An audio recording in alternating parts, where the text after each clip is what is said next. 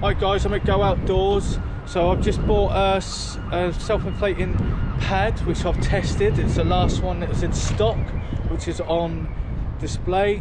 My climate pad has failed on me. After 3 years the valve is gone. So it's either that or I buy one of those thick ones that I need a separate pump and everything. I've already got one of those. So I might as well use the £20 for that to go towards a pad.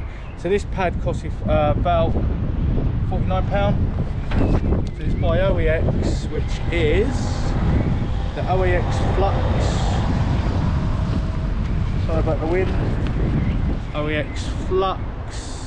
You can see that. And that would be, let's hold on to that. And this is this beast here. Okay. Actually smells like the guy actually tried folding it. Like, nice aftershave. So what I do a little review when I get into the tent by pumping it up and stuff like that. So thank you very much guys for watching. Please like, comment, subscribe, see another video. Bye bye. GoPro, stop recording.